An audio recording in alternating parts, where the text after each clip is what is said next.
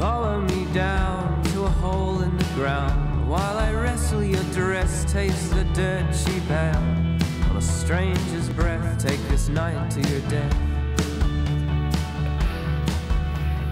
Well, Kiwi singer Tom Cunliffe has just released his second album and he's currently in the midst of his tour, which is taking him across both islands. He joins us now. Welcome, Tom. Yes, welcome, Tom. Good to have you here. Really nice to have you here. First up, I want to ask you, I'm going to keep this really, really easy. So tell me about yourself. Did you come from a musical family? What's your background? My mum's musical.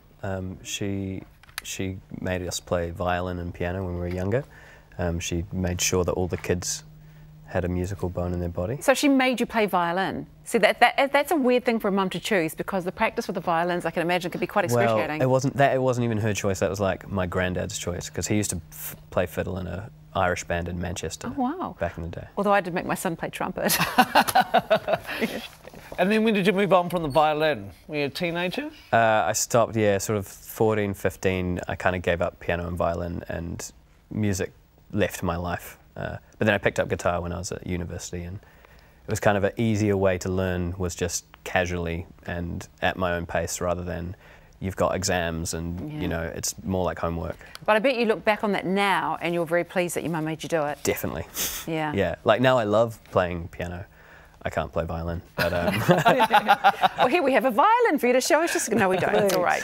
You're off the hook there. So what would you describe your music style as? I'd say it's folk music. If you think folk music's just a guy with an acoustic guitar, then it's not that. But I think of folk music as more like storytelling and a tradition of humorous songs and love songs and political songs, and so Paul Kelly-ish kind of stuff. Exactly, Paul Kelly-ish kind of. I love Paul Kelly. Which is interesting, because I would assume you were probably listening to maybe Eminem, Tupac when you were growing up. Yeah, totally. So.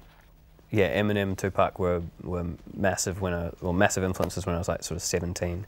When I was like 16, 15, The Strokes released "Is This It?" and that was great, because that kind of took us away from new metal, which was terrible. But then yeah, so they were an influence.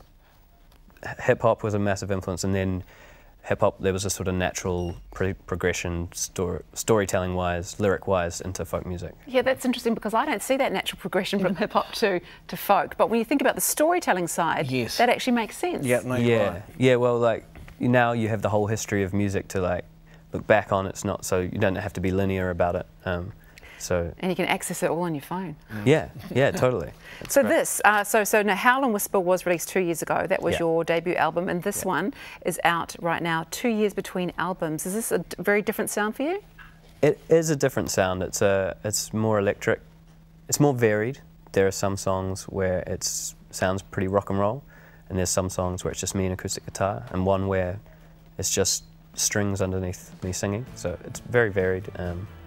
But it's an exciting new sound, and I like to explore different sounds for different songs. Yeah, and I like the fact that an album is varied, but is there an overall theme when you approach an album? Do you kind of sit there and go, what am I going to focus on, or is it just individual song after song after song? Lyrically, there's definitely like solid themes throughout it. Gender, sort of social equality, love, the society's sort of idealized notion of love, and that's changing, or we're trying to change that to be more inclusive.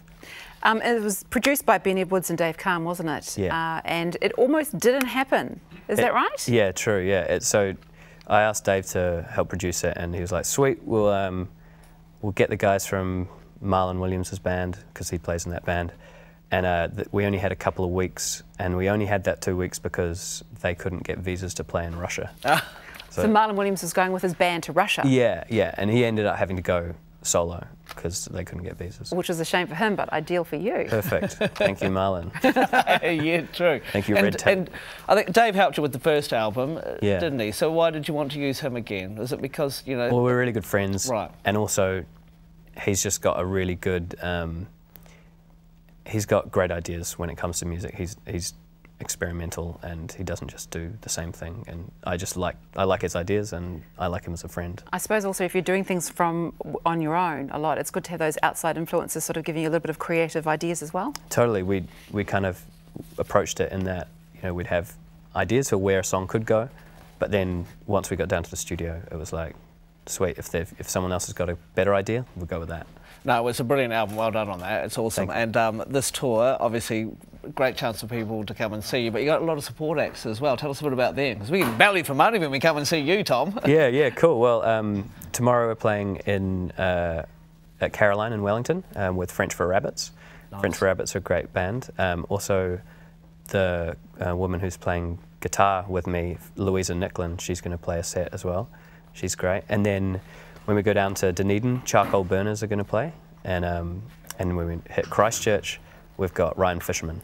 So lots of support acts and lots of great musicians. Excellent, on lots this of tour. chances to see you as well. Hey, thank you so much for joining us today. Thanks for having me. Looking forward to hearing you actually play live. Tom Cunliffe's album release tour continues in Wellington tomorrow night before taking in Hastings, Dunedin and Christchurch. You can check out his website for details. And Tom is going to be performing for us right here at the end of the show. Yes, guaranteed good time if you head along to one of those gigs, I'm sure, and stick around for that awesome song.